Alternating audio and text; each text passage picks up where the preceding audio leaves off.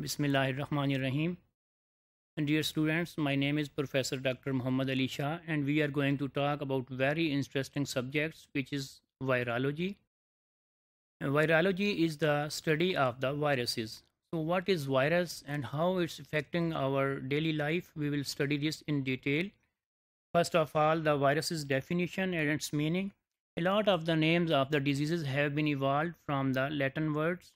So same is the case with the virus. Virus has been a Latin word, and its meaning is poison, which is given name by Bergenic in 1897. Viruses are non-cellular particles made up of genetic materials, which is DNA or RNA, and proteins. These are very simple particles, so they can just evade from the living cells. These are obligatory intracellular parasites. These are submicroscopic and smaller than bacteria, and actually these are the smallest particles which are until now has been discovered for the disease point of view. They are present, they are causing the disease in all the animals and plants and human beings, every particles, and they are of different sizes.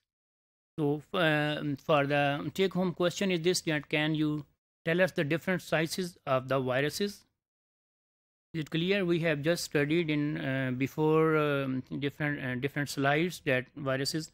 So you can just take this slide and you can see about the viruses sizes which are given here.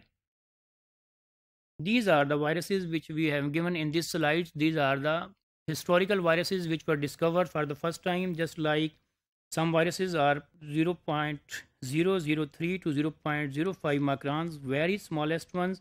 Then the tobacco mosaic virus, it is the virus of the plants and discovered some years ago. We will study in the next slides.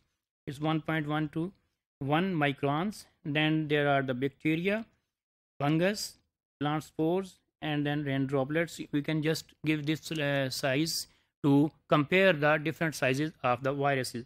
So here you can see that how much smaller are the viruses as compared to the other particles which are present in the atmosphere. So from here you can see about the, you can know about the some introduction of the viruses and virus meaning, from where it has been evolved, and the virus sizes. In the last slide we have seen that viruses are the smallest particles which have been evolved until now, and it's not easy to see, it's impossible to see them with the naked eyes. We will continue to study about the viruses